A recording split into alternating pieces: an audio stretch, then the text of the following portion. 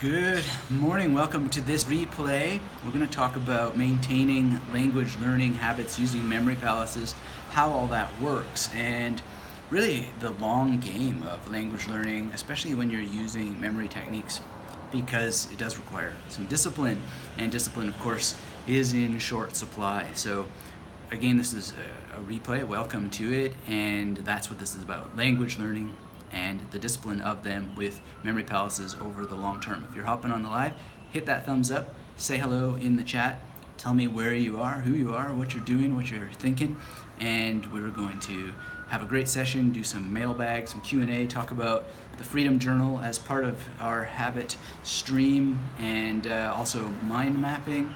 I shared a longer video about mind mapping using this book, The Diary of a Bookseller, to talk about this procedure of mind mapping, which is part of that actual habit structure. If you have multiple tools that you can go to, be it the Freedom Journal or a mind mapping or whatever the case may be, then you're going to have a much better chance of maintaining your habit over time. Because if you're not equipped with the tools of habit maintenance, then you're just really not going to do nearly as well as you could, and there are multiple tools. So we'll be talking about that in this live. Hit that thumbs up and let me know in the chat where you are in the world. Pink Ribbon's here, and he says the mind mapping video was very interesting. Well, thank you, Pink Ribbon, and thanks for all your comments on the various videos and replays. I really appreciate that, and you always have very interesting things to say, so please do keep that coming. And if you are hopping on live, hit that thumbs up and let me know where you are in the world. I always love connecting names with places, which is an important memory exercise for the geopolitical aesthetic, let's call it, of memory, which is super, super powerful. In any case, the first real habit is, of course, showing up, right? And when you show up, you get results, even if you don't feel like showing up. So it's not a thing about feeling like it. If you were to follow your feelings, you'll never get anywhere, because when do you feel like doing hard work, or when do you feel like expending effort? Well, you feel like it when you're rewarded, and when you're rewarded as quickly as possible. And the wonderful thing about showing up and getting that reward is that you do get the instant quick victory feeling of reward by actually doing something. It's really a paradox, but when you just get yourself started and you get going, then you get that reward. So it's really interesting, but you've got to get into the habit of actually showing up and showing up consistently to get it. And you just settle in and relax. And of course you can set the stage for that by just being relaxed first thing in the day. And I do that with meditation, with some stretching and breathing exercises, which we've talked about in previous videos. And let's see, Pink Ribbon says, thank you for your book suggestions. Well, thank you for asking about the books, and please do follow up with them. This book, The Diary of a Bookseller, is amazing. It is a tour de force when it comes to memory, and I highly recommend it. It is a book about memory, and obviously on that video I talked about the mind mapping aspect, but it is also about expanding your ability to see how you can record your memories, remember more, the things that are worth remembering, and just wonderful, wonderful ways that books themselves supplement the memory, community supplements memory, and so forth.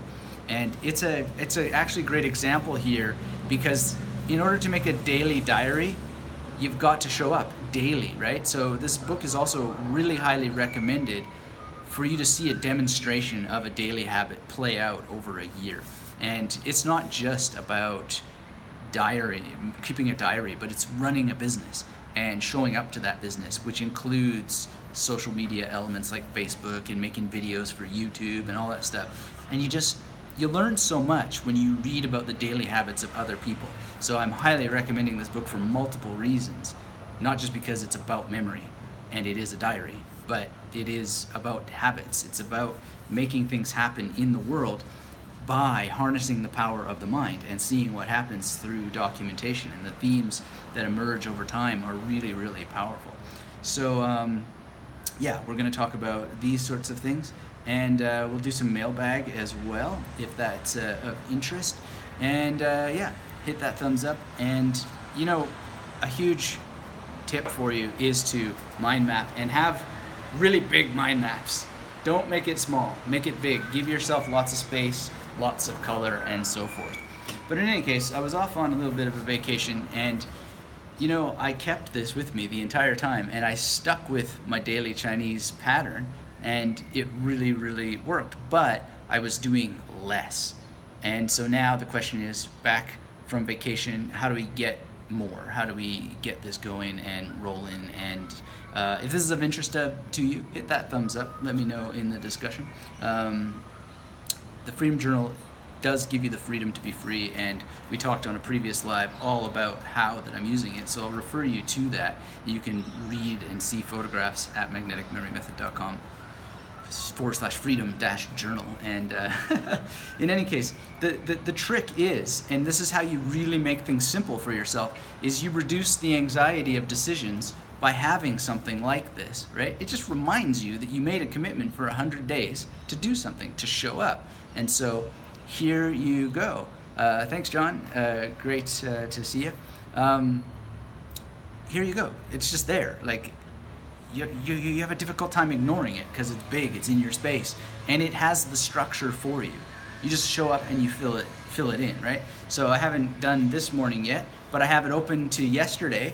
The Memory Palace is there, and all I need to do is turn the page and start filling it out. Now, I'm not going to do it now, but after this call, I will show up for my Chinese learning. And we managed, even on vacation, thanks to this, putting this out where it's visible on the table, can't ignore it, managed to do Chinese every day and memorize a bunch of words and even learn a little bit of a Chinese song, which is actually the theme song for the Smurfs in Chinese. And what we did is we made a little documentary on that. Let me know in the chat if you'd be interested in me actually editing this documentary that we shot over the day, me learning some of this song in Chinese, encoding it just while we're walking around using impromptu memory palaces, and then testing it across the day. It'll take some editing to get that done, but that's going to be interesting because it's a series of videos that show you the course of memorizing something in another language over the day. But it wouldn't have happened without having a constant reminder of, this is the mission, we're going to show up, we're going to do it, even on vacation. So this is the first tip that I have for you, is make it visible, make it impossible to ignore. Make your daily language learning routine, doesn't have to be this, although I highly recommend this, because of the inner workings that we talked about on that previous video, but something that is very, very in your face that you can't forget. And this is another reason why I just love physical books. Like this book here that I'm reading now, it's just in your face. Can't forget your commitment to read in the same way. If it's an ebook and it's lost on your computer, well, you can forget that. It's buried away in some file. So that's crazy. To do that to literature. I'm more and more into freeing literature to be visible, because that's how you get something like Chinese memorized, is you have it in your face and it's very, very visible. So that's the first tip that I have for you, is to make it undeniable. Make it, and the sub tip there is to make it doable, to make it something that's accomplishable. So this is a very small thing. To memorize the entirety of it is doable. It's more than doable. It's just a bunch of words, right? So this is very, very, very doable, and the doableness is important. R803, thanks for saying hello. Great that you were here. If you're joining us live, hit the thumbs up. Let me know where you are in the world, and we'll keep going. But that's it. That's the thing. It's not just that it's visible, but it's doable. Doable. I think that really has been useful for me, because it's so easy to be tempted to say, oh, I'm going to memorize 2,000 words and have this massive dictionary, which I did with German, and you know, it's still doable, but it certainly makes things a lot more of a challenge every day. So if you're going to make it visible, don't make it the size of a mountain that you can't climb, but pick something that is, you know, doable and doable to you. What's doable to one person may not be doable to you, but pick the thing that is doable to you and make it visible. Tie it to your neck if you have to and get it done, because there's so much joy and happiness and contentment to be had from getting things done. And this was not really that heavy to carry around in my backpack the whole time. We had it at cafes, we had it everywhere, and just filling it out. And it's just simple. Draw a little memory palace, and then have the words, and the next day test, or later in the day test. There's several ways to use it, but it's doable, and that's the important thing. And picking a doable number, like 3 words when you're on vacation, 3 phrases, maybe a bit of a song. That's doable, even on vacation. So getting back home, now the burden is to accelerate it a little bit to at-home levels, and you can slowly ramp up, don't have to do it all at once. And then the thing is too, is as I said before, the point is to have multiple strategies. So let's say you come to a day, never really happens, but let's say that it does. You come to a day and you're like, oh my God, not another Freedom Journal, right? Well, then I would go to mind mapping and I would mind map out a couple of words, right? Instead of doing it in a memory palace. Just have some variety. And there's a lot to variety, because variety creates mental release. And in weightlifting, when you get to certain levels, you've mastered certain skills, you do need to put certain movements out to pasture for a while, and then have another thing that you do. You vary your routines, and that's how you get gains over time, or whatever you're looking for, greater flexibility and so forth. And that's going to be a great way to ensure that you are able to get gains consistently over time, so that you have a better experience. So make it visible and make it doable, and then have variation. Those are the major tips really for you. By the way, I heard that YouTube's now made it so that you can see the chat bar during the replay, so I'd be very interested in seeing if that's true. If any of you are feeling like posting some questions, I'm going to go through some mailbag now. Now that we covered the 3 things that I wanted to talk about maintaining your habits. There's some more points to come, but let's do some mailbag. And if you have questions, be sure to pop them into the chat box there. And if you're just joining us, let me know where you are in the world, and hit that thumbs up button to let me know you're engaged. So here's an email from Tom. He says, Anthony, I want to thank you for all that you do for us who want to improve our memory skills. I enjoy immensely your podcasts and videos. You do such a great job of providing marvelous and useful information in an entertaining and personal style that I sometimes listen to various podcasts, for instance, multiple times when I need to calm down during the last few hours of my time at work. So I get to calm down and learn something at the same time. Well, Tom, thanks. That's awesome. And yeah, I'm glad if my various productions can be relaxing and add to calm in your life, because it certainly is a principle I like as well, is to listen to calming things that also allow me to learn, because there's so much noise out there and a lot of rah and like, hey guys, I got 6 tips for you on this video, blah, blah, blah, blah, blah, blah, blah. That's not particularly relaxing, and you don't learn anything from it anyway, or very little. Let's check in here with our chat. William says, hi Dr. Metivier, how is your Mandarin going? Hen hao? Xie xie. You inspired me and gave me the ambition to learn Chinese and to challenge myself to go to China and study abroad there. Well, William, that's awesome. Thanks for letting me know. Chinese is going great. As I was just saying, and you can watch the replay and so forth, we went on vacation and I still worked on it every day, and I used this to help make sure that I showed up, because this is pretty hard to ignore when it's sitting on the table when you wake up, and you have discipline, you put it in your bag, and away you go. And so I'm just very happy with my Chinese. Thank you for asking about it. It's just a constant pleasure, Sometimes I get a little bit bored of it, because I actually don't want to. Here's my challenges with language learning, and it's always been the challenge, and it's possibly the challenge for you as well, or many people, is that I'm not really a small talk guy. I'm not a chit chat guy, and so it's often a challenge to just see people in the elevator and start talking to them chit chatty wise, because I have no interest in doing that in my mother tongue. right? And I've just been that sort of person. When I show up in the room, it's like, hey, how you doing? Oh, by the way, did you see this amazing thing? And this is the most powerful idea in the world. And oh, Will Self was talking about this, and all the internet is destroying everything, and blah, blah, blah, blah, right? Like just going right into it. Not really a guy for, warming up or anything like this.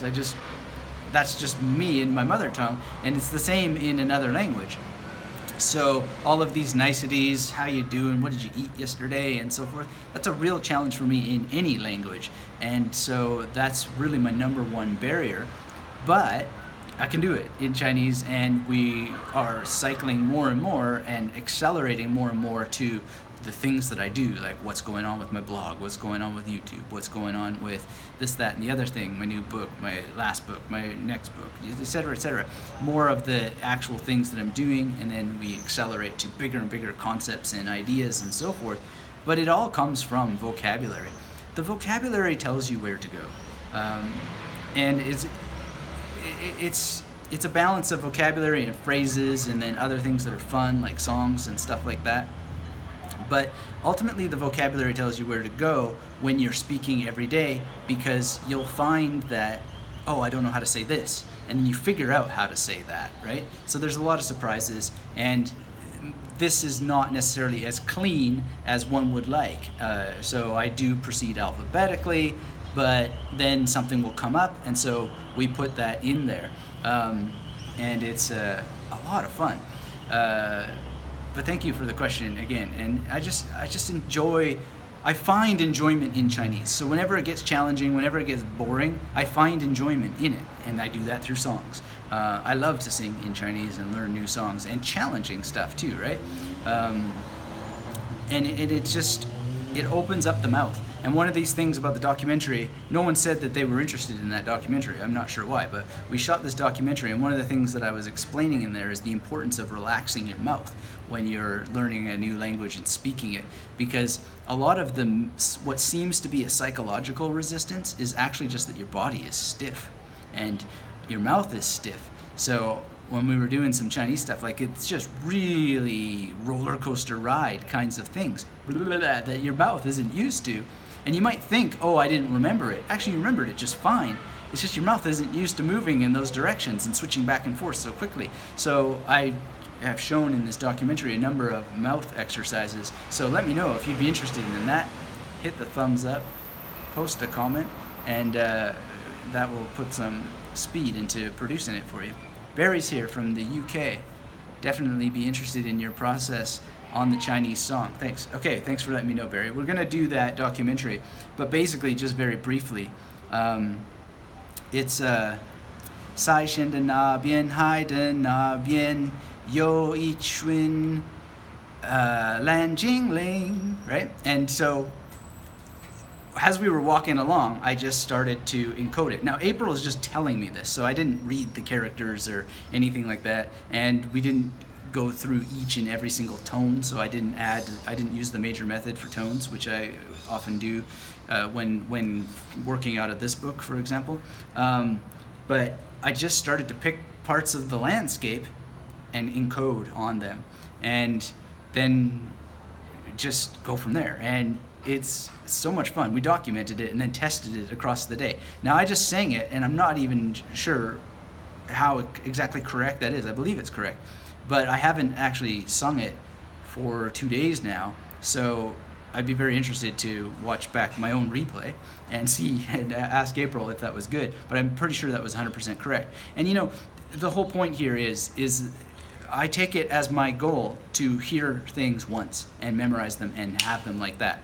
That does, of course, require repetition, but I like to repeat from my mind, not from any external source, although external sources do come into play, and they're important through writing, but my own handwriting, without ever further reference to this book, and if it is further reference to this book, it's without reference to any translation, but just the words themselves, which is a cool feature of this particular book. So you can make intelligent decisions about the books that you choose. If you speak German, which I hope you do, they make better language learning books than English people do. At least that's been my experience. So learn German and then learn Chinese so you can use Lancashire products. in any case, thank you for the questions about Chinese. And Barry, if you have any more questions, let me know. I really appreciate the questions, and I did get a question from someone in email that we're going to pick up as well. But all right, Carmel, thanks for all that Chinese. I haven't been studying reading Chinese, but ni hao, I see, xie xie, and well, the rest I see. I think I see Chung Wen in there, and oh, that Woshi Huan. Ah, interesting. Well, anyway, thank you for writing in Chinese. I haven't been practicing reading Chinese. I did some character work, but I just decided I want to focus on oral and speaking. But I recognize a fair number of those characters, so thank you for writing in Chinese and giving me the opportunity to try. Hopefully it's not boring to y'all, but to try and to see that there.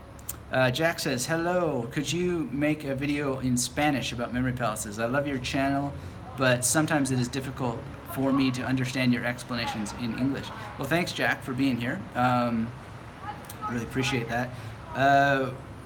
There's no plan specifically for doing Spanish because we're at hard work on finishing the German version of the work that I do, which is coming. So that, just stay tuned for that, and then we'll tackle Spanish. But we got to get one thing done at a time. This is the power of focus. If you try to do too many things at once, it never gets done. So with all love and respect for the Spanish speakers out there, we started with German version, and so we got to finish with that, and then we'll do Spanish. In terms of Spanish-speaking memory people that could teach you, I can recommend no one better than my friend Daniel Welsh, who uses the magnetic memory method himself. So he has a great channel that you can check out, and he has some one of his videos on the magnetic memory method is in Spanish, and it's on my website, so you can search Daniel Welsh for that on the site. So William says he would be very interested in this documentary, and William says sorry for all the questions. Please do not apologize for asking questions. Ask lots of questions. Hit the thumbs up if you like questions. If you like Q&A, let me know in the chat if you like this Q&A. We are, of course, always responding to the world, and we follow what the world has the direction, the wind that one puts under in our sails. We follow it. It pushes us. So keep them coming, and don't be apologetic about it, please. So why are German language books better than English books for language learning? Well, William, I was being a little bit humorous there, or trying to be. I don't know that that sweeping statement should be true, but one of the reasons why I find German precision is not a myth. There is a lot of precision, but I have a lot of criticisms for this book as well. But those criticisms come from how I consume language learning books more than the book itself. But one of the reasons that it's very good is because it has an index that's arranged in a particular way, and that way is very, very powerful from a memory perspective, from a memory palace perspective. It's almost as if they anticipated that guys like us and people like us would be showing up for this. Plus, there's something very, very logical about the actual structure of the presentation of things in German language books. Also, they're very good at monolingual dictionaries, so really highly recommend learning German so that you can particularly enjoy this company. Now, I don't know, maybe this company has English products. I've never looked into it, but there's lots of reasons. The other reason why I like German language learning books is because I speak German, and to maintain German, a great way of learning Chinese is to learn Chinese from German books, so that I'm constantly bumping into German, which I have fewer and fewer opportunities to do now that I'm living in Australia. Although while we were on our little vacation, we did hear tons of German, and I spoke with people, but they were strange. They just like really didn't want to speak German. They wanted to speak English. Maybe that's not strange, but in any case, I did my best to speak with them, and they just spoke back to me in English. So that didn't get any of the beautiful German in my ears, which is regrettable. But in any case, you take your chances when you get them, and as I mentioned before, I'm really bad at small talk, so it could be that it's just the way that I try to engage in conversation that makes it a losing proposition in those cases. But in any case, you still try, and I still keep up my monthly appointments with native German speakers to keep the German going. And to maintain German is really that simple. It's just using German language books to learn the next language that I'm focusing on. When I return to Spanish and continue on that, I already have the German language books for Spanish that I would return to. And it's just, Benny Lewis calls it the laddering technique, or at least I heard him use that term. I don't know if he invented it, but I think it's a very important term and useful. So that's a great question, but there's no, I was being half facetious there, so forgive me for trying to make a joke. Carmel says, hello Anthony, fun to get your immediate feedback. I was saying I love studying Chinese, and thank you too, your work is very useful for me. Well, thank you, Carmel, for saying so. I appreciate that. And like I said, I appreciate you writing in Chinese to me in there, because it's so beautiful. And I do want to do more character study, and I do some character study using the Can't Mist formula, and we really got it down to memorizing the sound, the meaning, and being able to draw the character along with the correct pinyin in about 5 minutes per character. It's not universally so, and then there would be a 95 to 98% retention 24 hours later in terms of drawing the character correctly, not necessarily the best penmanship, but recognizably. You know, the test here is my father-in-law, and he says, Jayo, so that's cool. When I get Jayo, then I'm happy. But in any case, the correct tone, drawn in a recognizable way, and the sound and the meaning orally, and through understanding. So that's really great. I think that 5 minutes per character. There'll be some characters, of course, that are much more challenging, and then not all characters, of course, stand on their own. Many have, two, and so you have to do them both. But nonetheless, it works really well. And I don't have that particular mind map book with me to show you an example, but they're in the masterclass and the mastermind in very, very different ways. So that training is there. Here's a note from Harvinder. Says, just to share with you, I'm on a learning curve with Tony Buzan's book about mind maps. It's an amazing tool, as you suggested many times.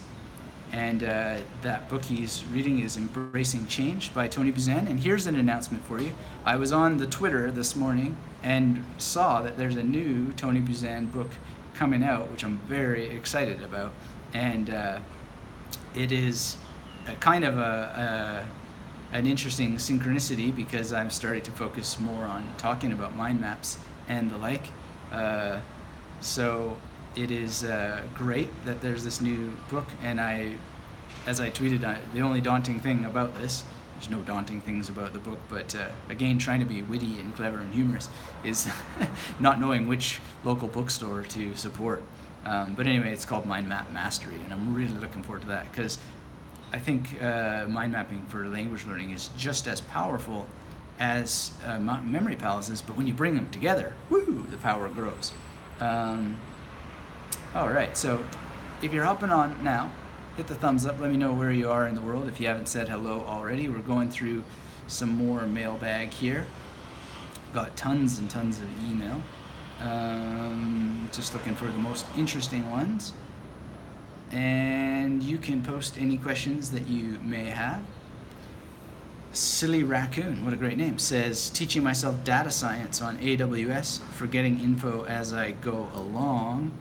Well, data science is interesting. I keep waiting for people to explain to me what needs to be memorized in all IT, and not getting yet a clear path. There's been some offers to collaborate on books and so forth, but the one that we had gotten started on, the poor collaborator on that had a car accident, and these things happen. But really sort of sad about that, because he had a very clear idea about what needed to be memorized, and then when I have a clear idea what you need to memorize, then I can memorize it myself and show you how it can be done.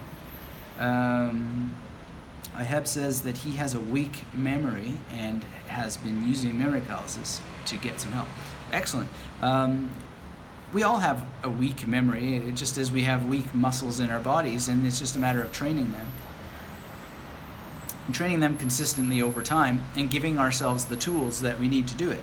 Now, something like this that I talked about today doesn't necessarily translate as the tool for you, but you've got to explore different tools and you'll find something that will push you forward and will keep you moving forward, as long as you show up to it for a sufficient amount of time to actually see that it's going to work for you. And you've got to understand what time means and what consistency over time means, because there's something really beautiful about this being 100 days, and that is that the real science on habit formation suggests that it's got to be at least 90 days if you want a lifetime habit. And then even then, like, who can guarantee that anything is a lifetime habit, right? You've got to maintain the habits once that you've had it. And so when I picked this up for my second run, it worked a lot better than the first time, simply because I'd done it once before. And that's why this is just a wonderful thing in life, is you do stuff, you do it consistently, you do it over time, you show up to it, you make sure that it's reasonable what you're actually trying to do in that period of time, with some very specific milestones along the way, which, if you're learning a language, the alphabet is a great milestone for 260 days. If you do 10 words per day, or 10 words per week, or whatever, and you just let the alphabet be your guide, then you reduce decision anxiety. You just proceed through things. And for my second pass, I'm just going for words I didn't pick up the last time, right? And it's just beautiful. I don't have to make decisions. What am I going to do today? Well, the next letter in the alphabet. It's just great. As Tony Buzan said, the rules will set you free. And I created a whole bunch of rules for myself called the magnetic memory method. Works great. Emerson's here. Hi, Emerson. She says, hi, Anthony. I'm learning French a little at a time using memory palaces. Awesome. Thank you for saying hello. And I've been enjoying your reports about your progress and thinking about these areas and locations that you've mentioned, and it all sounds wonderful, and I really enjoy that correspondence with you. So thanks for saying hello, and enjoy the process. It's so much fun. Another email here from Joe. I saw your video. I'm going to give a TED Talk next month on why people should memorize poetry, and I'm collecting various bits of information. Awesome. Well, why should people memorize poetry? I look forward to this TEDx talk, and the reasons, I think, are very, very clear, because if you can memorize a poem, you can memorize anything, right? That's one reason. The other reason is that you can't understand poetry nearly as well as you can when you've memorized it, because there's a difference between referring to information on a page and running it through your mind, weighing it through your mind. Oh, it's beautiful. It's a very, very different proposition. In terms of understanding, in terms of contemplation, in terms of observation, much, much different proposition. So he says, I wanted to know if you got your idea from Frances Yates' book, The Art of Memory. She's a great scholar of the bridge between medieval times and the Renaissance, and was the first person I know who used the term memory palaces. Anyway, thanks for the information and greetings from a fellow Brit Lit enthusiast. Okay, well, great. Well, Yates in The Art of Memory is already not the first person to use that term, because she gives some of the history of that term. I find Yates a bit puzzling, though. It's a great book, and you're right. She is a great bridge between the medieval times and the Renaissance. She's a great historian, a great stylist of history, actually. But the puzzling thing about the book is that she never used memory palaces, or indeed, according to her, any of the memory techniques. And that flaw is very evident in how she wrote about them. So even though it's a great book and really informative, it has its limitations, but it has no limitations if you read it from the perspective of a mnemonist, and you're using these techniques, it'll unlock a lot of ideas for you. Not to mention give you endless book recommendations of things that you can and should read from the history of this wonderful tradition. But it is unusual that she never used the techniques herself, and she seemed, it just seems strange to me that she would do all that work and not give them a try. I'm not even sure I believe that. But that said, Jonathan Spence, who wrote The Memory Palace of Matteo Ricci, he doesn't, at least not as I recall, he doesn't say whether he used them or not, but you can kind of tell by the way that he described what Ricci's talking about that he didn't use them. All the more so when you actually go and read Ricci, which I'm still working away on my translation of the Shigwa Jifa. Really interesting. Okay, so thank you for that email, and good luck on your TED Talk. I am looking forward to that. So this I wonder if this is the same Barry who was just on there. It's a really long email, so we won't go into that, but thank you, Barry, for this very long report, and I will respond to it as soon as possible in terms of the things that you say and the many good things that you say. Here is a nice Memory Palace drawing from Thomas. Thank you for that, Thomas. I really appreciate when you guys send in your Memory Palace drawings. Very, very powerful to draw them out. But Thomas says, my struggle is recalling facts and quotes and losing track of thoughts. And he says, my first Memory Palace was kind of difficult because it was a place that was 2 stories. Well, the first thing is that you don't have to have the Memory Palace include 2 stories of a building. Each story can be its own Memory Palace. And in terms of losing track of thoughts, one wants to consider the difference between everyday memory loss and actual severe problematic memory loss, because losing track of thoughts is not necessarily a problem. It's a problem if it impedes your ability to be a productive member of society, I suppose, and you'd want to consider it through that lens. But losing track of thoughts is called the ugly sister effect sometimes, and it's certainly related to it, and there's many ways to think about that, and gauging the extent to which it is a problem tends to be something more along the lines of, is this interrupting your ability to be a contributing member of society? Is it causing you deep personal psychological distress? Those kinds of things are important. When it comes to recalling facts and quotes, the question there is, are you losing track of the quotes and the facts, or did you not properly memorize them in the first place? And so you can think of it from that perspective and then do something about it, because you can't lose track of things that you didn't properly memorize. That's not what that's called. It's called not memorizing it. So that's pretty important.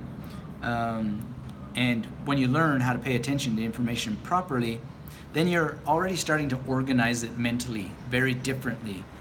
And when you use a Memory Palace, then you're very much organizing it differently. And then the question just becomes, how consistently can you show up to the task of using a Memory Palace, and how good are you going to get at the skill through consistent practice, and are you going to push through in order to develop this as a skill? It's just that simple, and it's no different than this being a dojo in karate or kung fu or anything like that. Are you going to come to class? Are you going to practice? Are you going to go through the forms? Are you going to proceed through the belts, so to speak, and the progressive levels of challenge? And are you going to take it, right? That's what it comes down to. And there's no excuse for not achieving the top if that's what you want. I think his name is Richard Turner. I'm going to look him up here. He's a magician. He's blind, and yet he can do the most amazing magic tricks. And he's also a martial artist, like an extremely skilled martial artist. But he's blind, right? So the limitations that people put on themselves are chosen. They're deliberately decided, and it's just unbelievable. But yeah, Richard Turner, that's the right name. And he's just an incredible magician. Incredible, but he can't see. And he also is a martial artist. I mean, so what's another person's excuse? We don't have excuses. We just have the stories that we tell, really. Anybody can do this if they want to. So keep track of your thoughts, learn how to pay attention to information, learn how to encode it, learn how to decode it, and learn how to do it in a way that's consistent, and you will learn anything that you want, basically at the speed that you want, relative to reality and your consistency in showing up. It's beautiful. It's beautiful. It's a deal you can make with yourself and win. Another email here. Hello, Anthony. I thank you for providing me with what I have dreamed of having, a powerful memory trick with which I can gain that extra edge over my peers and also ameliorate my life. Oh, wow. Great word, ameliorate. I love when people use nice big words. Let's not lose words. The dumbification, the dumbing down of vocabulary and the newspeak is really frightening. I love when people use real words. Ameliorate. I have found your techniques immensely helpful, and now that my examinations are going on, especially so for memorizing things without breaking a sweat, geographical details that would have taken days to rote learn. I'm now proceeding to watch more of the masterclass, which I believe will surely add to my knowledge and arm myself. Once again, I wish to express my heartfelt gratitude from KS. Well, thank you, KS. And I like your attitude and your way of describing it. You are arming yourself with some very powerful weapons. And yeah, being able to memorize geographical details like that without spending days on them is super, super powerful and super achievable. And it's not like a martial art, actually, where you have to spend thousands of days and 10,000 hours or whatever convenient little meme people throw around about hours of expertise that you have to do. You can get to some pretty powerful levels very, very quickly if you show up consistently, and you can have the highest belt in the dojo really within weeks if you want it. Okay, this is from Bell. Quick question, Anthony. I don't have many palaces in my past with positive associations, and due to a brain injury, I have trouble remembering things. I don't want to waste a good location on a practice attempt. Do I need different location building palace for each subject I learned? Thank you, Bill. Okay, so see that Bitcoin is Simple has a great post here. Thank you for that on our live. If you're joining us, be sure to post your questions and hit that thumbs up. Let me know where you are in the world if you haven't said hello yet. Well, let's get to Bitcoin is Simple, and we'll get back to Bell here in a second. So Bitcoin Simple says, English is not my native language, but I can think in English. You think that studying a third language in English with memory palaces in English instead of my main language would be bad? I don't think there's anything bad that you can do in learning unless you're learning bankrupt, wrong, and evil ideas. There's nothing wrong here. But this is exactly what I was talking about here. I'm studying Chinese in German, and German's not my mother tongue. It's far from my Muttersprache, but I use it in order to maintain German, and there's nothing wrong with it. And it's actually really, really important that I'm doing that because it strengthens my German. It maintains my German and strengthens it and gives me a deeper association with German. And also, it's a great prompt for all my Berlin and Deutschland memory palaces. So it's really, really powerful to use another language, to learn a third language. And also, you have that basis. Okay, so let's talk about some memory science here. This is really important to understand. And we're going to have a podcast coming up on bilingualism, the science of it. And also I did an interview with a scientist talking about language learning. And there's something called memory reserve. And memory reserve is really, really important because as we learn a language, we're building up our reserve of that language. And so that gives us more of that language with which to build more of that language. So you have a foundation, then you start to build the house, and then you build the roof. And now that you know how to build the foundation, well, you can go now and build the foundation for another area in that language. So let's say you get really good at talking about food, then you can talk about travel, and you build up that, and then you can talk about your profession and build up that, and you make these little mini missions, for example. Well, your reserve from this mini mission is going to serve this mini mission. And it's not actually correct to say like this foundation and now you have to rebuild the foundation. You're not really rebuilding the foundation, but you can still think of it as a kind of neighborhood with buildings. And so you've got the reserve, which is the experience of having built this foundation, and the experience of having built these walls, and the experience of having built this ceiling. And then of course you can add an antenna, and you can add a garage, and you can add all these elements to that one thing, and all of this is memory reserve. Now, like a house, if you learn a language and then you stop learning the language, then you're going to get cracks in the walls, maybe a wall will collapse, but you still have this reserve, right? And the more that you build around, the more reserve, the more you're strengthening this reserve, and the more you're creating more reserve, right? And so when you go to a city, like I remember going to Athens and so forth, and almost all of my associations for the Greek that I memorized while I was there, in order to just talk with the locals and, you know, just be nice and use their language, I was using German as my basis, not English, right?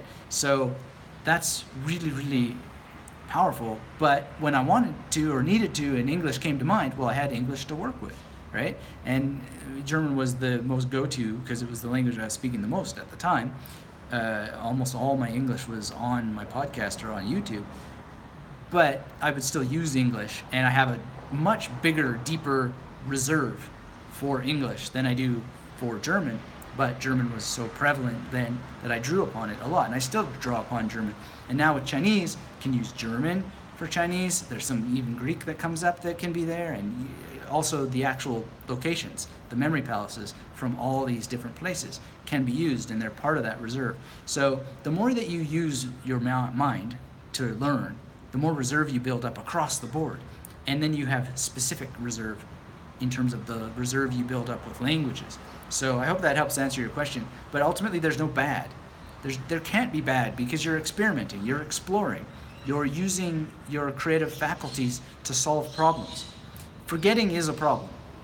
And what we are doing is learning how to solve that problem of forgetting in our particular context with our brain, with our learning hierarchies, with our sensory preferences.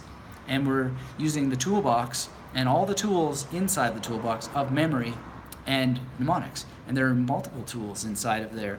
And discipline is one of those tools. And there's a very specific discipline for memory and a specific discipline for language learning. And then there's the specific discipline of those things together. And you bundle them up and they have great, great power. Used independently and loosey-goosey and wobbly-knobbly, then, you know, not so good.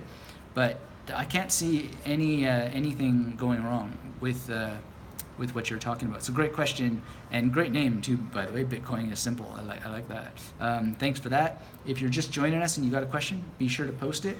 We're doing mailbag and answering your questions on this morning's live session. So yeah, back to Belle. Basically, her question is one that I get all the time.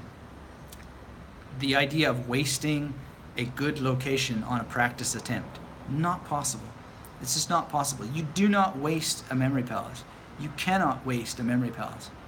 The only way you could, actually you can. You waste it by not using it. That's the waste, right? But by going through the practice, you're not wasting it. It's not a piece of canvas that you wish you had rather saved for when you're a better painter. It's not like that at all. This is your mind. This is a mental canvas that you can use again and again and again. And in fact, there's an actual compelling reason to use memory palaces when you're not ready. And that is because the reuse of memory palaces is its own skill, which you will develop. But you can't go around in fear. That's not the way to do this. This is a craft, it's an art, it's a science, and it's one of the perfect sciences because you can't make mistakes. You really can't. The worst thing that can happen is ghosting or the ugly sister effect. That is not a bad thing. It's a very good thing. It means that you're good at this technique already. So you can't make a mistake. And as I talked about on the full podcast episode about the ugly sister technique and ghosting, these are assets. These are assets. If you ever have this problem of ghosting or of the ugly sister effect, it's not a problem. It's showing that this works. and it works very well for you, and so it's a blessing. So do not go in fear. Fear, as Frank Herbert said in Dune, is the mind killer. Fear is the mind killer. Get it out of your life. Relax. Satanama. It's just go in there with reckless childhood abandon. Make a mess. Make things memorable. It won't be a waste. Then just rewrite it. Clean it up. Wax on, wax off, all that stuff. And then explore what that's like for you. Easy peasy lemon squeezy. So thanks, Belle, for that. That was great. That is a very common question, though. I wish that I had a louder megaphone to yell the answer, because no one should have a fear of misusing a memory palace. It's just not possible. It's not possible. And even if it were possible, we would find a way to turn it into an asset, because everything that you do to exercise your memory is automatically de facto an asset. It's very, very powerful. All right, so now we have Takashi says, I need to speed things up a little. Well, it's very easy. Practice. I like to practice, and the more I practice, the better I get. And the better I get, the more I feel compelled to practice. So it's a perfect circle. You just got to find your way into the circle. Bitcoin Simple says, thanks a lot for the detailed answer. I'm studying Mandarin using English because it's easier to find resources in English, and started following your tips recently. Awesome. Thanks for letting me know. And what is your mother tongue, by the way? That'd be interesting to know. If you're joining us live and you have questions, or you haven't said hello yet, let me know where you are in the world. Email here. I'll keep this name anonymous. Is there any way I can get rid of social anxiety? Yeah, sure. Well, first of all, I always teach memory in the context of meditation, relaxation. Relax your jaw even before you speak, so that you don't mistake tension in the jaw for a mental problem. But you can easily get rid of social anxiety by just practicing things like remembering names in private, and then you don't have to go and actually use the skill publicly when you're in a social setting, but you can just privately practice these techniques and test silently by memorizing a name on a name tag, and then as the person's back is to you, recalling what that name is, and then when they naturally turn around, you can see what their name is, and now you have confirmation that these techniques work for you, and you get a little victory for that, gives you some confidence boost, and then you can take the next step when you're ready, which is just to say, hey, Janet, thanks for being such a great servant today, or whatever. I mean, you got to come up with your own scenario, but of course it can help relieve social anxiety. I have a course in the masterclass called Speak from Memory, which was originally called Language Learning for Introverts. And I'm an introvert myself, or at least I have that tendency. And as I mentioned before, I'm not really big on chit-chat and so forth. But not being big on chit-chat and social anxiety are two different things. Although I have had social anxiety and so forth. And just generally practicing relaxation.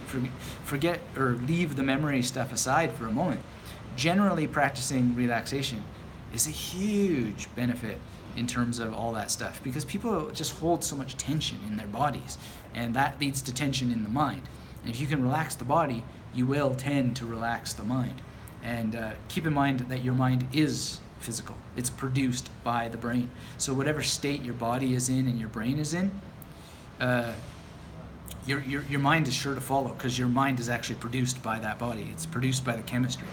So yeah, you can get a great social anxiety advantage. And I should just also say that it's given me extreme confidence that I never had. And I probably told you before, or maybe not you personally, but I've certainly talked about it before. When I was in my 4th year of university, when they told me I had bipolar disorder and locked me up in a hospital for 3 months and gave me shattering chemicals that fractured my psyche beyond belief, and I was shaking like this the whole time, and I had to go and give a speech in class, some of my professors were very kind, and they saw me giving this letter saying, please, I need an alternative assignment, please. And another person was like, no, if this is true, you have to go to the behavioral sciences building and get a letter from them that explains your condition, so that I just, like, he was just a real jerk about it all.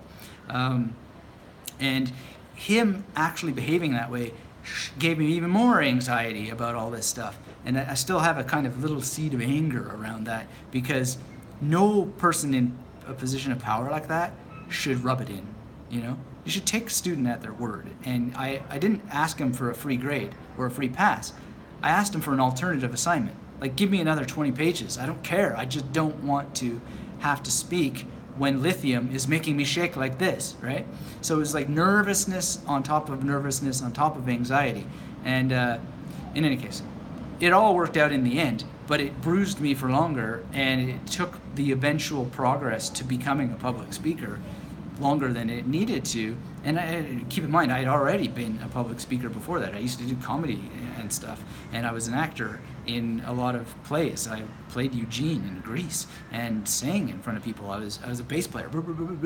I still am a bass player, and I played trombone and stuff. I had no problem with performing, but I had a blip in my life of extreme anxiety that was exacerbated by someone who should know better and shouldn't use their position of power like that. In any case, speech over, but I've been there, and really what was so excellent about that is I got into things like hypnosis and meditation and was able to debug it, and it was by understanding that the actual mind is produced by the body.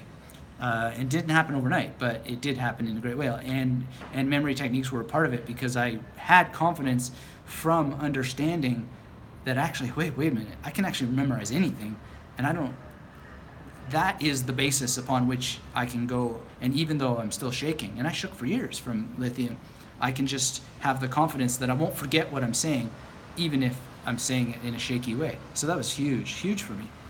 PPC mode, Brent Dunn's here. Hi, thanks for being here and saying hello.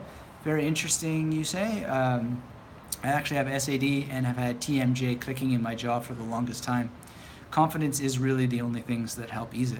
Well, thank you for posting that, Brent, and interesting to know. I mean, I've watched lots of your videos, and I never would have guessed, but well,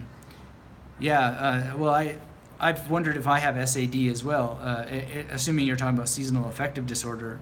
I mean, Canadians possibly have it by default, but I do notice it. I mean, I just have had an extreme periods where the darkness just is like it's in your soul, and then you'll get a sunny day and just be jumping out of bed like for no reason and woohoo, conquer the world. For some reason people call that bipolar disorder, but in any case, I don't mean to make light of it, but one has to at some point, because there's real suffering involved, and for me the real cure has been just bodily relaxation and developing confidence, finding ways to be confident. So thanks for sharing that. Appreciate it. Dawn says, I want to improve my memory under pressure. Thank you. Well, that's just what we've been talking about, and the way that you do it is at some point you just practice improving your memory when you're not under pressure, and then you escalate the degrees of pressure. So a hierarchy of escalation might look like something like, let's just use the example of language learning. Let's say that you are going to go to a language learning event where everybody there but you is maybe at A2 level and you're only at A1, and you're feeling nervous about that. So what can you do? Well, you can practice by yourself with your learning materials in the shower. So from memory, you've got some phrases that you want to say that are now a little bit level higher than you're able to speak, and you just start riffing them in the shower. That's level 0, no stress at all. I mean, if you are scared of the echo in the shower, then you can work on that, but really there should be pretty zero anxiety there. Then the next thing would be to do it in front of a pet, a turtle, a dog, a cat, whatever. And I'm not joking, like it's literally escalating it so that there's another thing in the room. Or you can do it into a recording, right? The next escalation, a friend that you know won't mock you, who will be supportive, and you just say, look, I just want to run through these phrases. I know you're not even learning this language, but it's important to me to do it in front of another human being. Bear with me. If you don't have a friend like that, find one, and raise the level of escalation there. Raise the pressure. You will naturally be pressured. I'm pressured all the time in front of my wife because she watches my tones like a hawk in Chinese, right? But just use it. And if I want to escalate the pressure, I go down to the coffee shop below and, ask for the lao ban, and they'll look at me, and then I'll say it again until I get the tone correct. And it's a higher level of pressure. Then you could do it at a family dinner. Tell your family, hey, this is what I'm doing. Don't mock me. I'm just trying. I need to speak in front of other people. And then do it with a speaking partner on Skype, like a teacher who has some authority, or another speaking partner. Then maybe if you have a YouTube channel, do it on your YouTube channel and just tell your audience, hey, or even nobody if you don't have an audience, but just put it out there. Put it on a blog, maybe in words, so it's not a video, and just share with people and get it out there. Get it out there. Just get it out. Escalate the pressure. Then finally go to the event and maybe just do it internally for the first half hour, or go to the bathroom in the event and do it in the bathroom where no one's there. Turn on the hand drying machine and say it so nobody hears you, and get it into your mouth. Relax your jaw. Make sure you're really relaxed. I mean, I've got another video coming that's got all these little mouth exercises. It kind of looks gross, but how I relax my mouth is tremendously useful for just being relaxed. And then just go out and speak, don't worry about it too much. One helpful tip to keep in mind is the point about social inattention. No one is paying that much attention to you. No one really cares. So don't get all involved in what other people are perceiving about you. 99% of what you do, they will forget. Guaranteed, right? A great book for this is called You Are Not So Smart. I've never really liked that title because I don't like saying to people, you are not so smart, but that's what it's called. And it's a very, very good book, and it talks about this problem of how we think people are paying way more attention to us than they really are. So, just a typical example of that is I got a pimple today, right? And I could have said, well, I'm not going to go on Facebook, YouTube. Heaven forbid we would be on Facebook right now. But, no, I'm kidding. I could have said to myself, yeah, everybody's going to notice this hideous pimple that I have. I probably have 3 of them. But no one's going to notice. Probably no one even noticed until I pointed it out, and maybe it's not even noticeable on these tiny little screens anyway. So if you were to keep in mind what other people are thinking about you too much, man, you're psyching yourself out of life's pleasures. Wow, super chat from Brent. Thanks for that. That's amazing. Awesome. Thank you very much. Yeah, I don't even know what to say. Thank you. Very kind of you. And thank you, everyone, for the great questions and the discussion. It's really, really important to just find your way in. These tips may not be the best for you, and I'm aware that turning on the dryer in the bathroom so you can practice speaking a language is like pretty idiosyncratic and weird. But why not try it? If you're that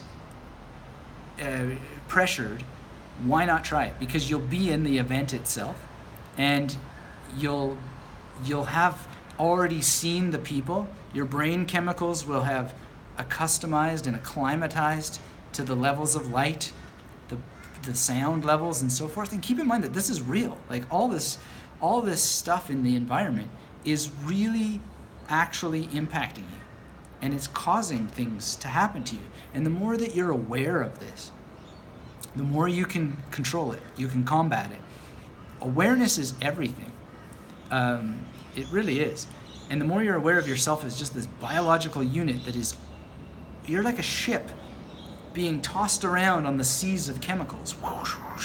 And the more that you become the captain of that ship who understands the waves, then the more you steer yourself out of the storms and find calm seas, and then just do the work of captaining the ship wherever it is you want to go. It's pretty incredibly simple. It's just how do you become that captain? Well, this is the discussion that we're having now. Brent says, the build-up right before speaking is the worst part. Once I get past the shaky heart-pounding intro, things are okay. but it's always the first 30 to 60 seconds that is the worst part. Yeah, I know. I know how that feels, and what I do to combat that, and maybe it'll be useful for you, is I do a particular kind of breathing before that I talk at an event, for example, because I know that that's coming, and this could be useful in certain contexts if you set the stage for it in just any event where you need to talk to people.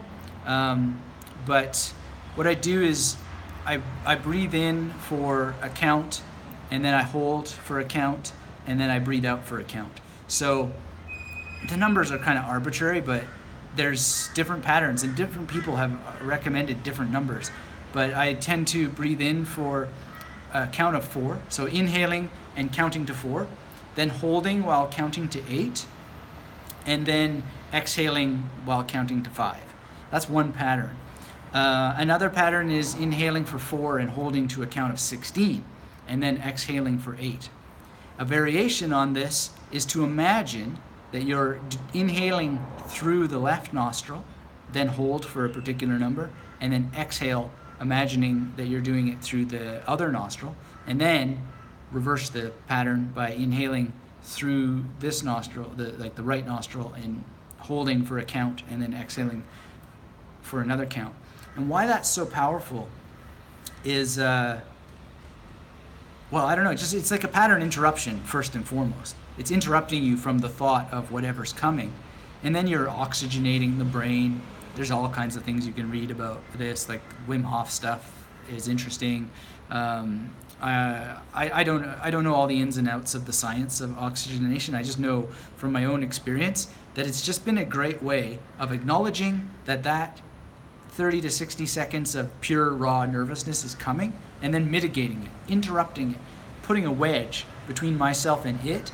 And it creates a mental state where you're just much more immersed in the physical world and not so much immersed in the mental world. And so that's been really helpful for me. And then of course just diving in and doing it consistently makes it different as well. But it's an interesting thing because it never goes away. This thing of the initial seconds, whether it's going to a new meeting and introducing yourself and so forth, but this technique always helps to varying degrees depending on what it is. And again, I think too, the social inattention point is really important. Realizing that most people are not going to really pay that close attention is helpful. I find it very helpful. And I also find it helpful in the regard that I'm going to use memory techniques and I'm going to memorize their names.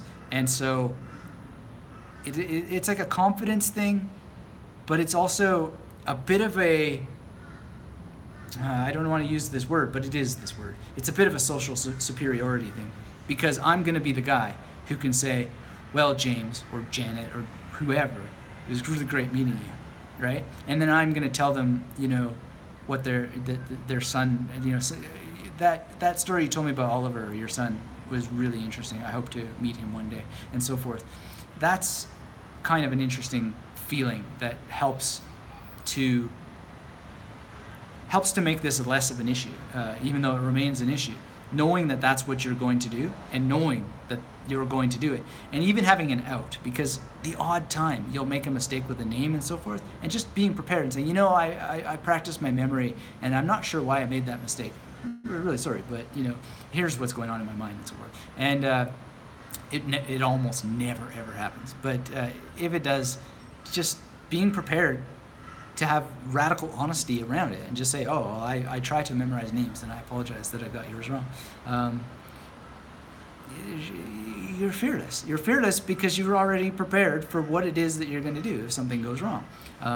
And it's the samurai principle, I don't know if you ever saw Ghost Dog, really great movie, but there's a quote in there which is, the way of the samurai. This is not the exact quote. Actually, as I recall, it's said different ways in the movie. But the whole point is that the one of the ways of the samurai is to be prepared to execute one last move, even with your head cut off. And I've always loved that, and I think it's a great image of what memory is really all about. And you can learn a lot about that from the memory champions as well, because it's not a 100% game. It's points based, right? And you can actually win a lot of the memory competitions even if you've made some very, very critical errors. But so long as you can execute the right moves when your head's cut off, you can still win. So it's a great demonstration of skill. And part of the demonstration of skill is your tact, your social tact, and how you manage what you're going to do when you make a faux pas. So it's not even just about memory mistakes you might make, but just general mistakes of conduct that we all make, and understanding or having a bit of thought about what you're going to do when you flub, and just being openly cognizant of it, and having your own little set of ways of dealing with it, and then even being flexible to that. And you'll find almost all the time that you wind up apologizing for things that no one even noticed. So it's really wild. But they do notice actually that you're the kind of person who's conscientious about the potential that might have been misread, which is itself its own power. I've never had it go wrong, really, except for that people say, oh, you're a Canadian, that's why you apologize so much. I don't know if I'm Canadian anymore. But the roots of our heritage certainly go deep. Anyway, that was a great question from both Don and from Brent about pressure and things going on. And it's really amazing what you can do for yourself by becoming the captain of your own ship and understanding that weather changes. And weather changes often rapidly without warning, and will continue to do so forever, as long as you're here on the planet. Rohit says, I consistently experience brain fog. Well, yeah, that's an issue. A lot of brain fog comes from diet, and I'm not going to wax messianic about what people should or shouldn't eat, but there are some very well understood foods that tend to create brain fog, wheat being one of them, milk. I eat neither, although I do have the odd dairy because I'm an ice cream fanatic. Actually, oh no, not an ice cream fanatic, but those of you who know Chinese, chocolate bing chiling. I love it. I love chocolate ice cream, and I love that word for chocolate ice cream in Chinese. But the thing is that it always backfires. It's not good. In fact, that's the source of my pimples, because we were on vacation and I ate some chocolate ice cream. But I think that the brain fog really almost consistently comes down to dietary choices. And it may be things to do with the thyroid and so forth.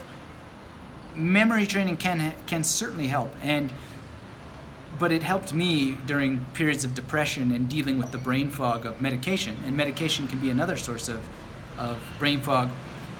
But when I had brain fog from, and it's not clear that it was only from medication, because I was a beer drinker at the time too. I used to joke that Guinness was my meat and potatoes in university, which is not funny. And it's not a joke I'm making now, but it is what I used to do. And I had a certain sinister pride in having been able to drink so much and eat so little and still be a top student.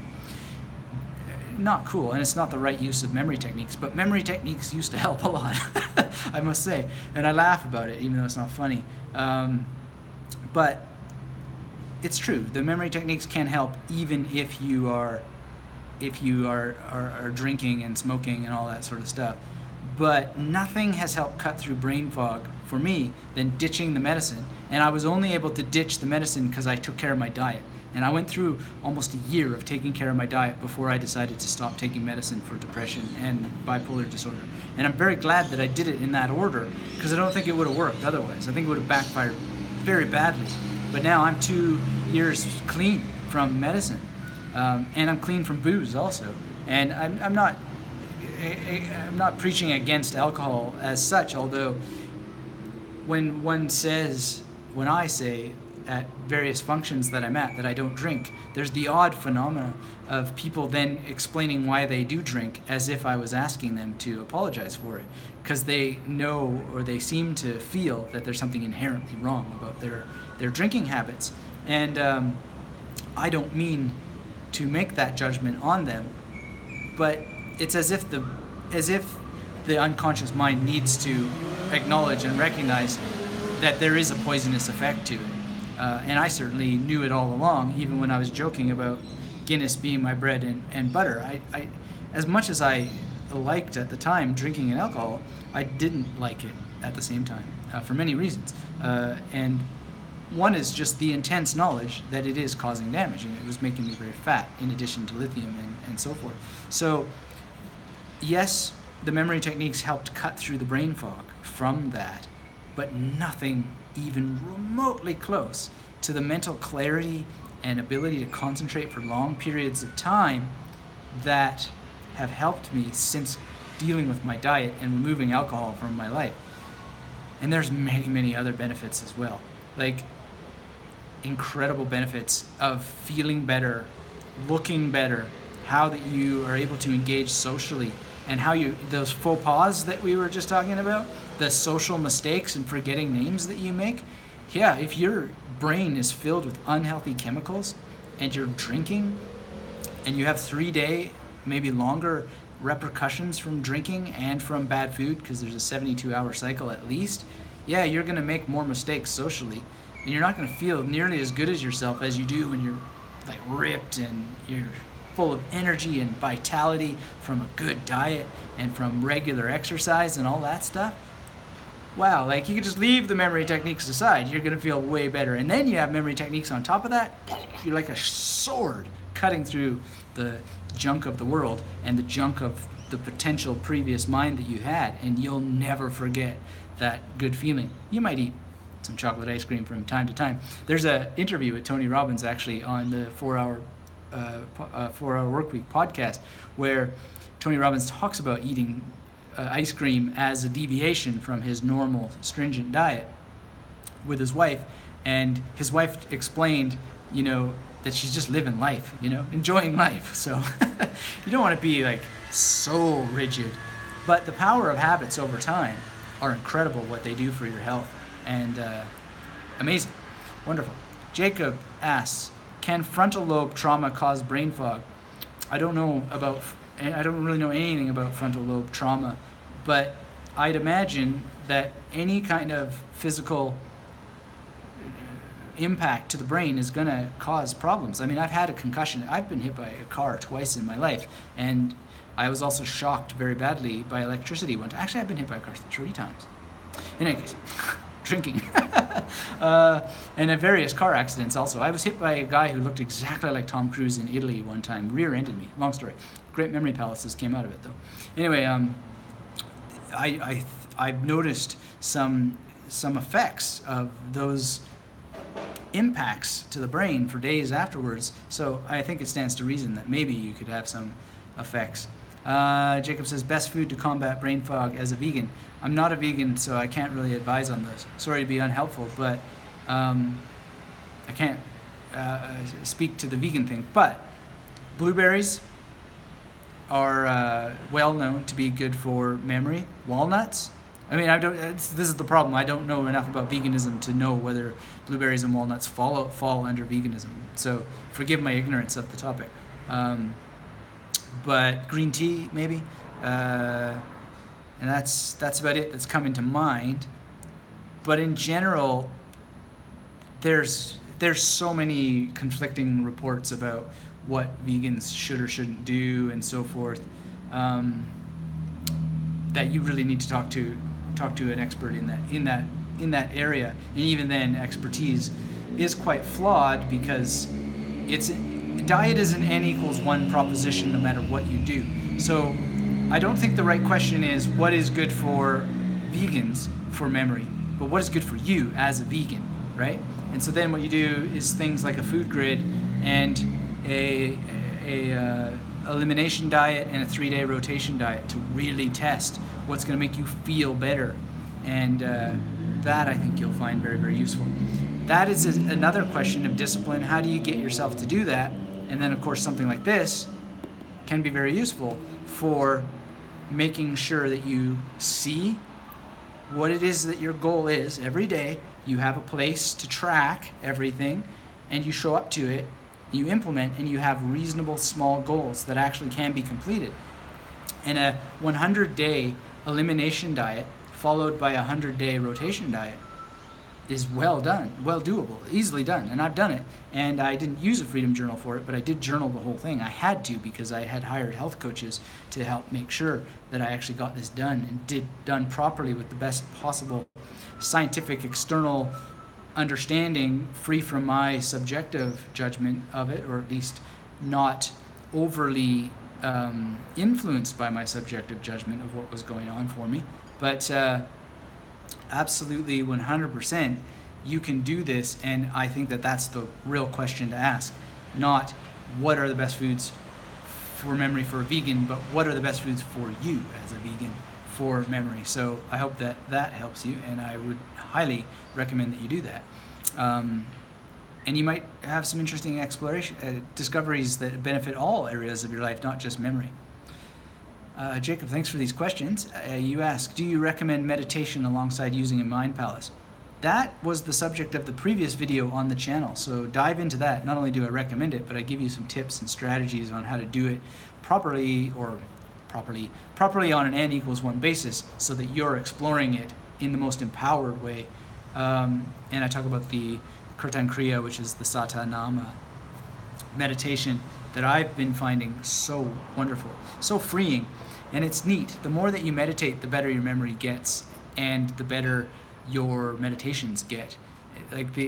It's astonishing to me how incredibly deep the ocean of relaxation goes, and well-being, and dealing with stress and stuff. And it's not like life's problems go away, or memory problems go away. Well, memory problems do go away, but it's very, very different. And it's good for creativity as well.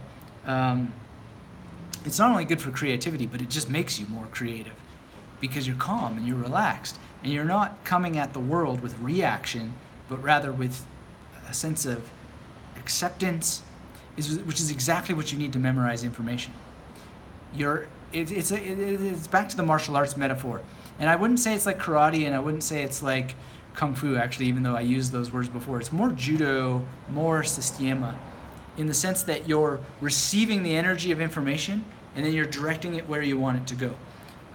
So in sistema, for example, my teacher, he used the metaphor of folding paper. The idea was to fold paper in such a way that it goes where you want it to go, and it stays there until the conflict is gone. And this is a very, very powerful metaphor for memory techniques as well. You want to receive that energy of new information, you want to fold it up like a little piece of paper, like a magnet, and stick it so that it stays where you want it to, and then you revisit it a sufficient number of times to recall it. And meditation has everything to do with your skill of being receptive to energy as it comes in, and then encouraging that energy to do what it is that you want it to do, as opposed to it just flipping past schools of fish. And yeah, I recommend it. It's a huge part of what I do and what I teach, and part of why that it helps so many people who take the magnetic memory method trainings, because they're relaxed when they use it. And then when you relax during the memorization process, you're relaxed during recall, and it's got a balance. And that's a huge part of the key to all of this, is relax, be calm, carry on, all that stuff.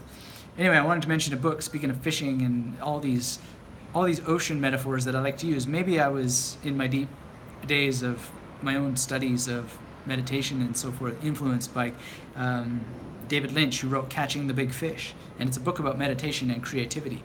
If you haven't read Catching the Big Fish by David Lynch, like Tootswit, right now, go get that book, read it, gobble it down. I have my beef with meditation and David Lynch and cults and stuff, but that does not denude or deny the value of that book. It's incredible. There's a bit of sadness that I have about what he's done, which he may or may not be doing anymore, but it is really, really important. Jacob asks, does drawing improve memory and creativity? Well, I think, again, the question is, will it improve creativity for you and memory for you? I think it's impossible for drawing not to improve creativity, because drawing is creativity. Drawing is an act of creation. So I like to draw a lot. And this simple act here increased my creativity because I did it. It was an act of creation. Anytime that you engage in an act of creation, you're going to improve your creativity. Now, this may not seem to you the most creative thing in the world, but doesn't matter. It's me. It's my creativity, and I'm having fun. And I'm exploring. Likewise this. So my creativity got better by drawing this and coloring it. And yeah, I would say definitely. Now, did it improve my memory? Well, that's a hard case to make. But there's another kind of drawing that, for example, looks like this, which is a mind map. And I'll just show you that briefly.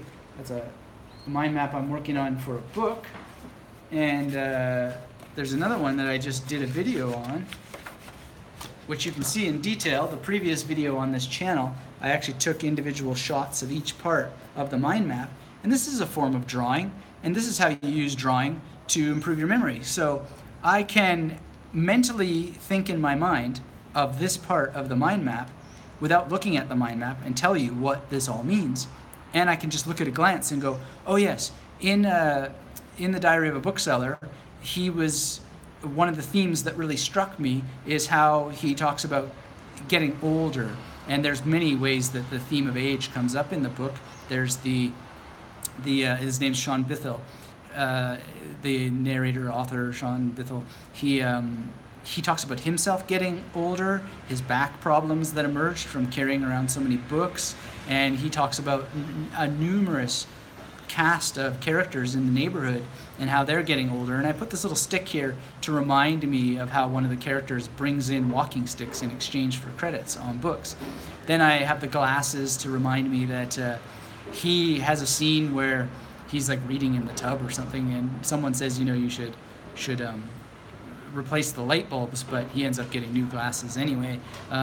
This connects also, actually, incidentally, to another point on the mind map, which just comes to mind. This is why mind maps are so awesome, is that there's a scene about Orwell's point about windows, how important windows are to bookshops, and that's connected to the glass of eyeglasses, which is also connected to the glass of Kindle. Well, that's not really glass, but the shotgun shooting through glass. I mean, like, my creativity is through the roof. The creative connections that I'm making that are there because I drew on this. And then, you know, there's the glass of a beer mug and so forth, and whiskey comes up a fair shake in the book, and so on. So does it improve memory and creativity? 100%. Look at this right here in multiple ways in this big ass book. And I highly recommend you go and get a big book and start doing this stuff, because it's not only good for memory and creativity, but it's just fun. It's good for fun. It's good for life. It's good for joy. It's good for all kinds of things. So yeah, and quite frankly, I don't see a real fundamental difference between drawing and handwriting. So handwriting is super powerful. It's just a glorified form of drawing that has more specific, localized, territorialized meaning that drawings can have more specific territorialized meaning as well, depending on what it is. In any case, I hope that answers your question, and I really appreciate it, Jacob. Really great, compelling, interesting questions, the kind that we like, and keep them coming. Jack says, how many memory palaces do you have? How many locis do you use per room? The question is unanswerable. I now have so many memory palaces, I couldn't even possibly begin to list them. The last count was 250-ish. And the reason why I don't even list them anymore is because they are there for spontaneous use, they're there for strategic use, and so forth. But just to give you an example, I was memorizing some words here with Chinese, the letter H, and I chose Henry's studio, right? So Henry, I haven't seen Henry for years. He's a German-Russian translator from New York that I met in Berlin, and he had taken me a few times to his apartment, but only one time did I ever see his painting studio. He's a great painter. He did a portrait of me, actually, which looks really weird, but I love it. So that's just like one of many, many memory palaces. I have an infinity of memory palaces in some sense, because the more that you revisit memory palaces, they're different versions of themselves, and so on. So I don't really have a pat answer to that. I'm not even sure that it's a particularly interesting one, but have as many memory palaces as you possibly can, and then have multiple versions of them. And in terms of how many locis, I don't use the word loci because it's just not useful. It's not nearly as useful as magnetic station. So how many magnetic stations I have are all about the practical goal of the memory palace. So when you know your number of words that you want to memorize to make sure you're stretching yourself but not frustrating yourself, then that's the number. There's just a lot to learn. So if you haven't taken my free course, please do, and you may want to dive in more into the masterclass for more of the conditional logic that you would apply to memory palace creation and use. But it's one of those things where I'm quite, it's not the right question.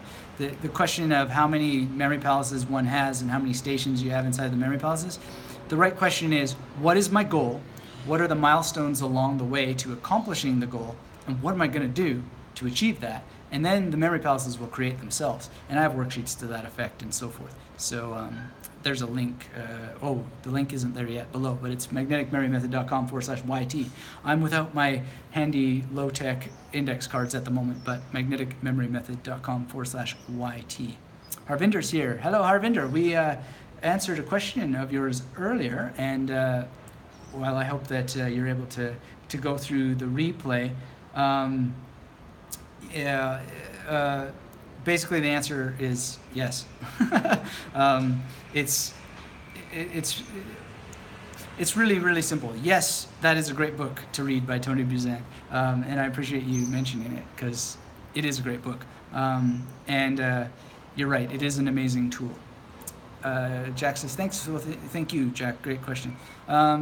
Brent says, is it better to use memory palaces from places you haven't been to in a while, or something you see frequently, even if it's often changing, such as chairs moving, etc.? Great questions, Brent, thanks. So the better, worse question is hard to answer because it has a lot to do with where you are in the journey with using memory palaces. And so the potentially most useful answer for all people is that there is something called the recency effect and the primacy effect. And those tell us that what we have seen first in a sequence of information and what we've seen most recently in a sequence of information are going to be the most prominent in our minds.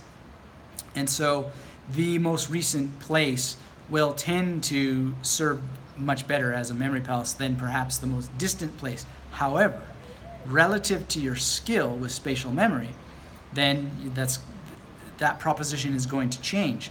And so something like my elementary school works just as well as this apartment. It just does. And I haven't been to my elementary school for 35 years at least, right? But again, this is conditional because I've used that memory palace in very specific ways. I've drawn it out on paper. I've thought about it. I've thought about each individual classroom that I remember. The designers of that particular elementary school had the wherewithal to actually use clockwise structure to have 7 classrooms for the 7 grades of that school. And they had this sort of external entrance for preschool that doesn't really disrupt with this clockwise structure. So it lends itself in many ways to helping the memory palace creation process that my high school, the first high school I went to 4, I think, altogether. And then, of course, there's just multiple high schools in the community where I went to that I also used that I didn't attend as a student. But the next high school, it doesn't lend itself in that same way, even though you could still impose a clock-like structure, or what I call seashelling, onto it. It doesn't work as cleanly as all that. But you want to look for, in the buildings that you choose, the opportunity to seashell in and out of rooms in a way that assists or reduces cognitive load and makes it as brain dead easy to navigate as possible. And the reason for that is that the more time you spend thinking about the journey, the less time and mental energy you have on the actual magnetic imagery that you place there. So that's the real answer to the question. Is it's not so much the primacy or the recency of your personal contact with the memory palace. It's the suitability of the location for the use to which you're putting it. And not all memory palaces are created equal. They're not even created for the purpose of doing this, so that's itself a kind of interesting challenge. But with a bit of strategical thinking and experience with this, you just find the right ones. And there's an odd synchronicity that happens over time where they'll just come to mind. The right one will come to mind. It's very rare that the wrong one will come to mind, but when it does, you just switch the kaleidoscope and find another one and go from there. You can transport what you've done from one memory palace into another. It's just kind of like, moving stuff around. Now, in terms of furniture that may have moved and so forth, I've never had an issue with this. And I suppose it's one of those things where if it's an issue, it's probably just a sign of how good your memory is. So work with that as a strength rather than making it a barrier. A lot of people turn their assets into obstructions when you could just focus on them being an asset instead of a barrier. We're going to be wrapping up here pretty quick, but I really appreciate all these questions, and we're going to do this again, of course. But very quickly, a last few questions. Jacob says, can you use memory palaces for playing an instrument? Yes, of course. I've talked about that a lot in the masterclass, in the FAQ section in particular. An instrument is itself a memory palace in many cases. Maybe not all, but in many. And I talk about that a lot in the masterclass. So go to the FAQ section when you're in. Harvinder says, can we use memory palace plus mind maps simultaneously, like using branches of mind maps to link up with locations or mind maps separately? Or is mind map a different tool to use separately? Absolutely, you can. There's a podcast episode on magneticmemorymethod.com that is called Mind Mapping with Phil Chambers. Mind mapping and memory palaces together with Phil Chambers. We talk about this in very, very great detail. I talk about this in the FAQ section, Harvinder. There are videos very much about linking these things together. Keep in mind that the mind map is a memory palace de facto. So just as I was going through here, I was talking about a part here, and then I started to remember, oh yeah, also George Orwell talked about windows and their importance in bookshelves, and that's over here. So my mind actually went to the space where that is on the memory palace. So this is a memory palace in and of itself. Now, all I need to do is I have this clock-like structure. I know how many arms are on this clock or how many lines are, right? And I just take that number, create a memory palace, and then encode all this stuff into a memory palace. There's a video all about this memory palace. It's the previous video on this channel. I'll put it in the links below if you're watching the replay, and then you can go watch it. I'm very, very excited about the implications of mind mapping for memory palaces, but I think the first thing to understand is mind palaces are already de facto memory palaces. You just might not be thinking about it that way. But spatial memory is everything and everywhere, including your own brain. And let's never forget this. Your brain is a series of locations. Don't want to sound too like the Matrix here, but that's really what's going on. Everything is in a location. The chemicals are there. When information comes into your brain, it's split apart. It's dispersed all over the place, chemically encoded. Bread goes into a toaster. It's chemically changed into toast. Information, when it comes into your mind, is chemically changed, and it changes the chemical nature of your brain. How do you direct some of that? How do you make the storage of information in your brain under your command so you get it back? All the things that we talk about at magneticmemorymethod.com, because you can influence the chemical nature of your brain, which is a series of locations. And all information is located somewhere in the world. It has a location, just like Neo had a location when he was in the Matrix, and then he was freed by Morpheus and company by them knowing that location and his willingness to participate in the act of freedom. So too can I help you locate all information that you would want and free it into your long-term memory if you want to participate. So all you got to do is get trained up. Come to magneticmemorymethod.com, and there are worksheets, there are videos, there's every possible resource that you need, including interviews with the best of the best on magneticmemorymethod.com. Harvinder says, thank you, Master Anthony. Well, thank you, Master Harvinder. You are a great student of the Magnetic Memory Method. I always appreciate your participation. And I appreciate too you showing me that picture of your copy of Tony Buzin's Embracing Change, and I haven't read that yet, but I'm going to very soon, and I'm excited by the new announcement of the new Tony Buzin book. And that is one of my to-do list things today, to go and order that. If you care about information, order the books by the people who are doing this. It's only through your support that it's possible at all. And if you can even ask your libraries to order these books, that's also great. And I just would make one last suggestion, that you really get yourself a copy of The Diary of a Bookseller, because this is, as I said before, this is memory lit, tour de force. Very, very, very valuable. Let me know in the comments later. I'm going to close this off for now, but if you like mind map videos, go watch that mind map video. I'm thinking of doing this one next. It's called The Reputation Game, making my mind map and sharing it, but I want to know that you enjoy it. So let me know, and let me know what else you might like to see. Brent says, thanks Anthony, great live stream. Thank you so much for the super chat and for the great compelling questions and contributions. I really appreciate that. That's part of what makes this all sing and hum along, and I'm very grateful. So thanks everybody for today. This was amazing. Thumbs up to all of you.